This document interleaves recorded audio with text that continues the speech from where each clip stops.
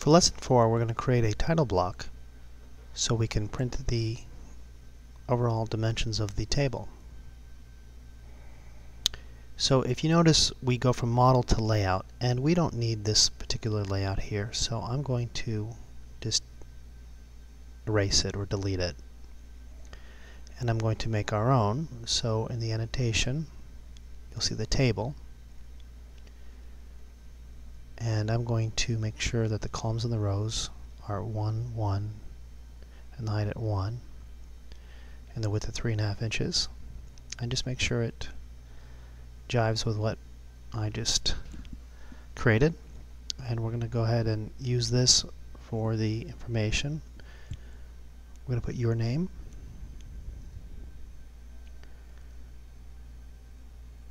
And the date.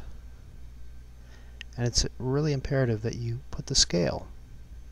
So type in scale, and then the colon. And then what we're going to do is we're going to bring in the 4 views. So we'll go to the layout, and you'll see named, and you can select the icon, or just simply in the command line type in viewport.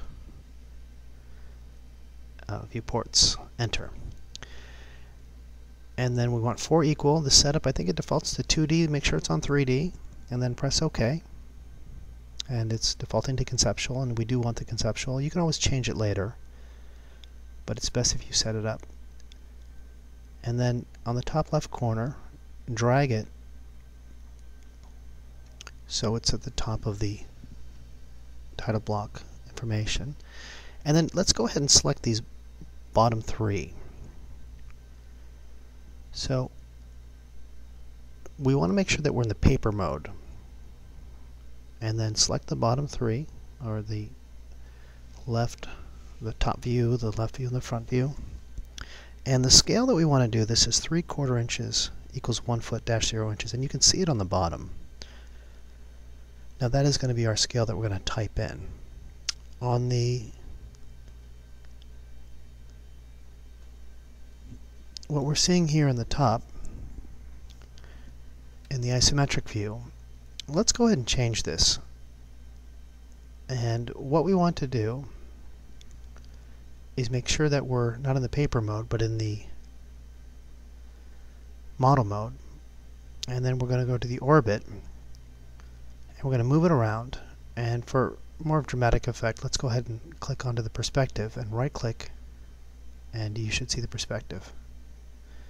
And create a view that you like. Typically the grommets are at the rear of the table, so have the front of the table facing you, or the viewer.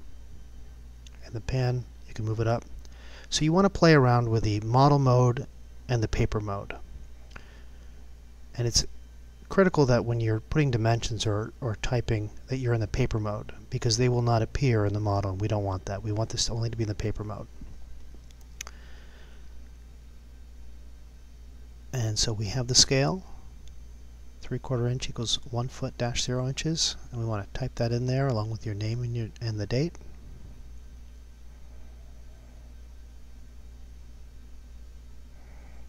And you can enable the auto stacking. It just has a different graphical representation.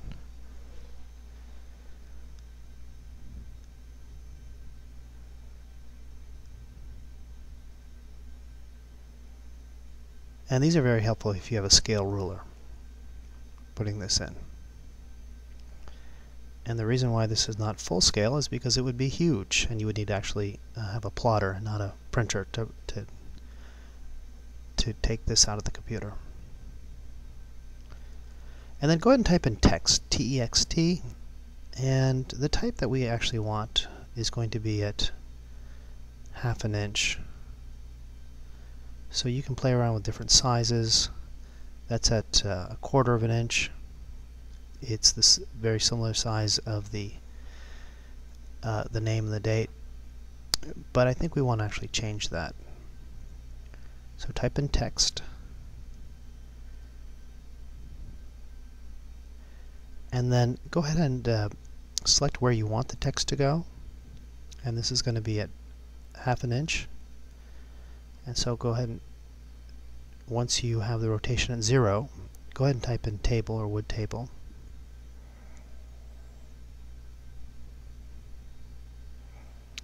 And you want to hit the escape key after you push enter to deactivate it. So make sure you do that, otherwise it just disappears. And then you'll see a little blue tab that you can move around and center it.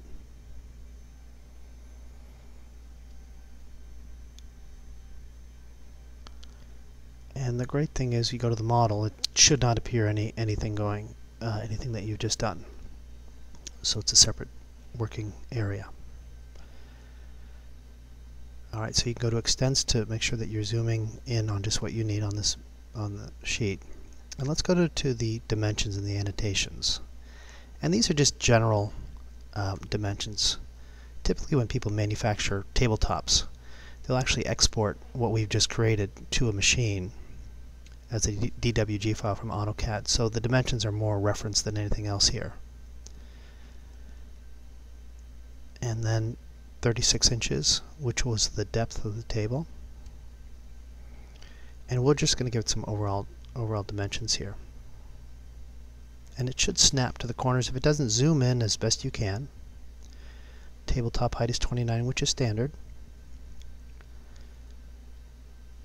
Again, zoom in as you need.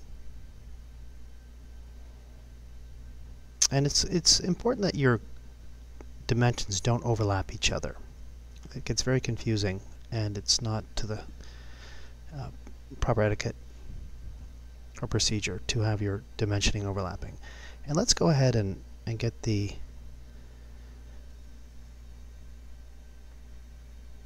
angle of this. If you remember, we typed in 2,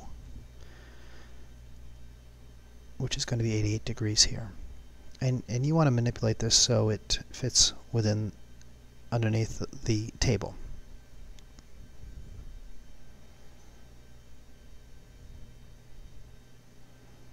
And then again, if you find yourself lost, just go to the view window and zoom in on what you need.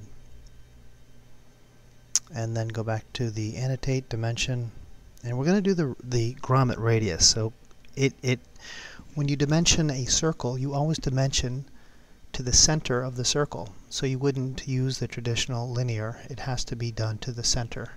Either a radius or a diameter would be fine. And then we're going to show the height of the leg where it meets the support structure. And that's 24 inches.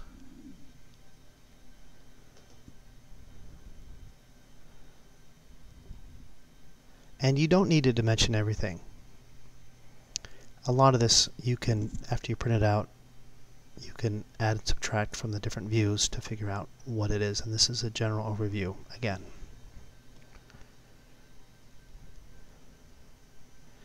Now, I don't need it to this degree, so I'm going to select all the dimensions. I don't need the hundredth thousandths. And I'm going to go to the properties. And let's go ahead and change that. So you're going to have to find on the menu in the properties.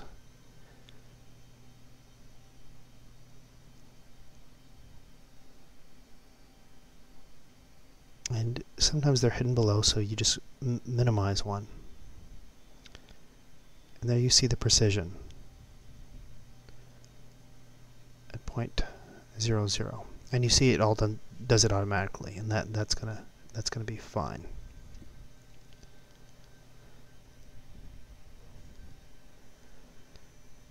And you have completed the exercise. So you want to print that out and then go back and inspect your table. Make sure that there are no dimensions, because if you see dimensions, then you have been working not in the paper view but in the model view. And inspect your table, and you've completed the activity of building the wood table with a grommet and 4 legs and a support structure. And save your work.